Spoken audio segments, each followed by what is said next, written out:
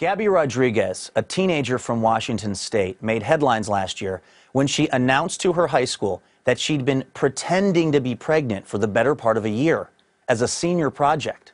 The story grabbed my attention because back in my high school days, I was an actual teen parent. Midway through my senior year, my daughter Adelaide was born.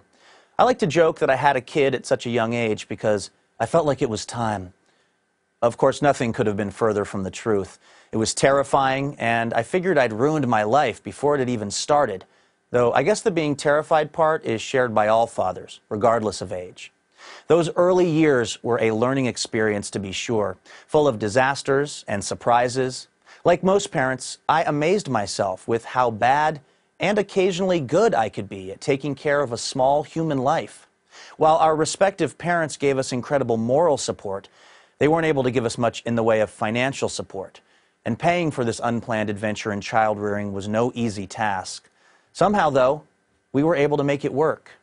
Addie's mother, who I was never romantically involved with, save for that fateful night after the junior prom, well, she deserves most of the credit for dedicating nearly every waking second to the proposition that a couple of teen parents who'd limited their own horizons to some degree could raise a child who'd have unlimited options. And it strikes me on this Father's Day that this is what being a parent is. The terrifying realization that there's no handbook for this stuff, and yet somehow figuring out how to fake it until you make it. Somewhere in all the wet diapers and skinned knees, loose teeth and broken hearts, you realize that this is probably the only meaningful accomplishment of your time on this planet. At least I know it's the best thing I've ever done. My daughter's 18 now, older than we were when she was born, about to start her freshman year of college.